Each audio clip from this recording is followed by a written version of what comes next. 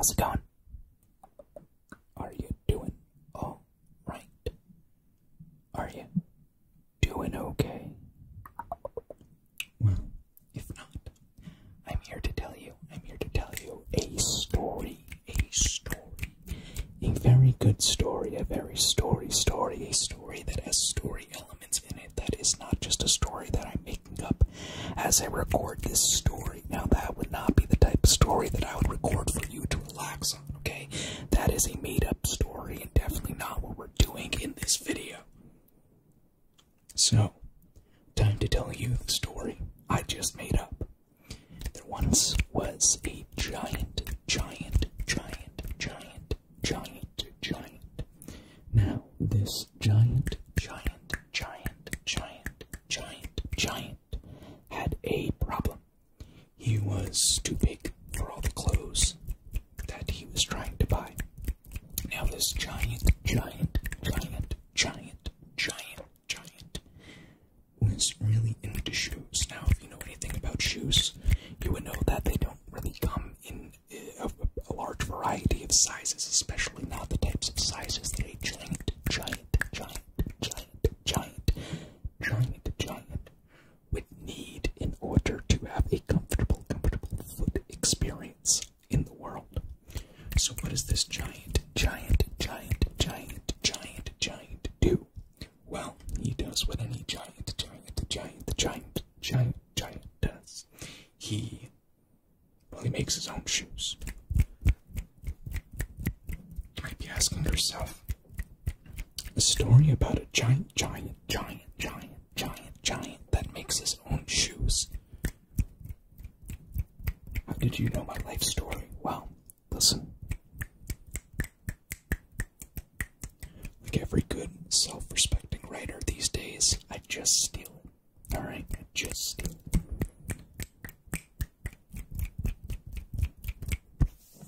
So, the giant put on his brand new shoes that he made himself. Remember that the giant made giant shoes. Okay. So, he put these shoes on. He went down the street and into the street, in the middle of the street. And what did the giant say? He said, "Behold, my footsies are now feetsies." And all the woodland creatures, because he lives in the woods, because why wouldn't you live in the woods? All the little woodland creatures come out to say, "Hey, Mr. Giant, congratulations, we're very proud of you for finally finding shoes that fit your feetsies. Okay, we're finally proud that you got some footsies for your feetsies. But it's 2 a.m. Can you please be quiet?" Now, if you know anything about giants, it's that, well, they're large beings. So, being quiet as a giant, especially when you're walking around with, that's a lot of body mass on the ground. And if you're a small woodland creature, you're gonna feel that. You're gonna feel those giant footsteps on the ground. So, feeling defeated, the giant went home, went to bed, and slept off the terrible reception that he had that night. When he woke up to the craw of a cougar, that's right, that was words, the caw of a cougar, he said, "Well, wait a minute. There's no cougars in this forest. There are only bunnies and rabbits and giant squirrels. That can't be good."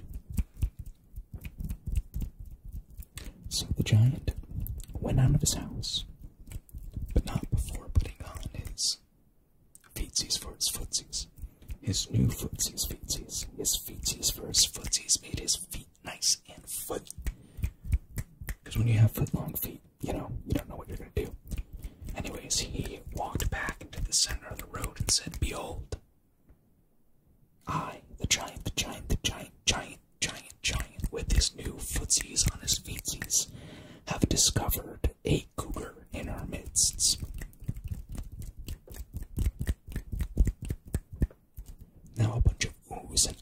started coming out from the forest. The woodland creatures went ooh and ah, and well, it's very silent because they mostly squeak. But one very, very, very, very, very, very fat rabbit came out of his burrow and said, "That's just Fred. He moved in downstairs." The giant turns his head and looks over to Fred, who's waving at him, and says, "Get your fences from your fences, Mr. Giant." The giant says, "I don't trust you, Mr. Cougar. Why did you move in next to me with all these adorable creatures here? Aren't these creatures what you eat?" And the cougar said, "I'm actually a vegetarian." So, the giant paid no mind to that and decided to set up some defensive perimeters just in case any more cougars show up. Or even worse, a lion, because if there's a lion in the woods, you know you messed up,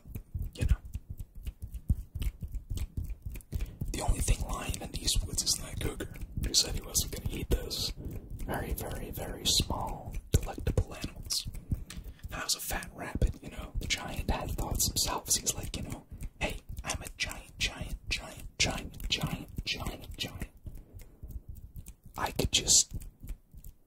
I can make this a private land if I wanted to." Then he winked to himself in the mirror. But he won't. As a giant, I have sworn myself to the protection of these small woodland creatures, and I guessed Fred now too, even though he's very suspicious. So, the giant put on his footsies, and he went outside to secure the perimeter of their forest. And along his forest walk, putting up fencing and spikes in the ground, he saw a butterfly. Now, this butterfly was really, really annoying, so he just kind of kept walking. But then he saw another butterfly who said to him, "Mister." The giant went, "Yes, small flying creature thing. I like your fences." Now, the giant was a little bit afraid of this, because what would a butterfly want with his newly handmade shoes? "I would like to offer you a stipend." Now, the giant knew that he needed a little bit more money, a little bit more money in order to secure the perimeter properly. So he called over to Fred.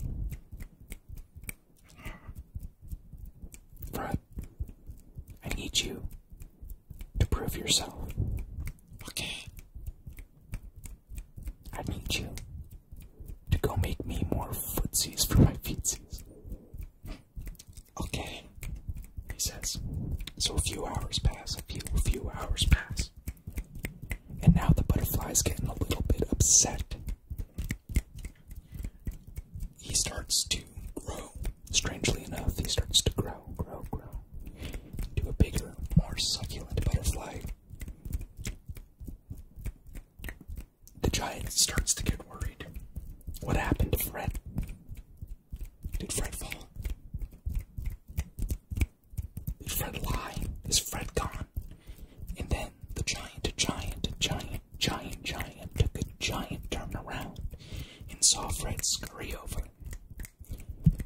Fred had something in his mouth. He walks up to the giant and goes, "There's your footsies for your feetsies."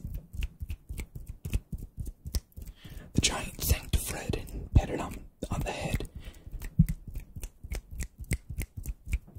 This freaked the butterfly out, and he flew away, saying, "Don't you follow me, you crazy thing." "Why would you do that?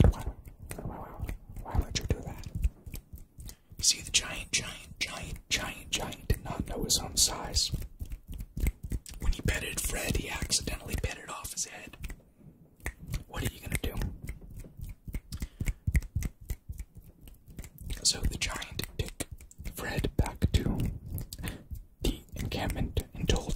friends about what happened.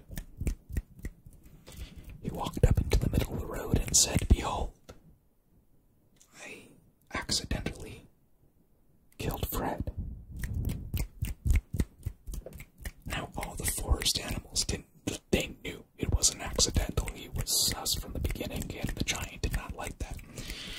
And they kind of just accepted it, figured that this was actually likely to happen, and we actually warned Fred and made him sign a contract saying that if by any reason he meets an untimely demise, they get all of his things. And of course, the giant was not a part of this contract. He was not a part of this contract. So, very quietly, all the woodland creatures started to cheer, but they made it seem like they were sad. So the giant decided to dig a hole and bury Fred. While he went off doing that, the little creatures scurried into the center of town and cheered and went, "We're rich, we're rich, we're rich." That giant had no idea how rich Fred was. He could have bought 100 pairs of footsies for his feetsies with this money. But that's how the cookie crumbles. That's how Fred got footsies for his feetsies. Thank you, everyone, for joining me on another episode of Chris Makes Up a Random Story to try and make you fall asleep. That totally involves a giant killing a cougar. So, thank you very much. If you like what you heard, please subscribe, like, do all that nonsense.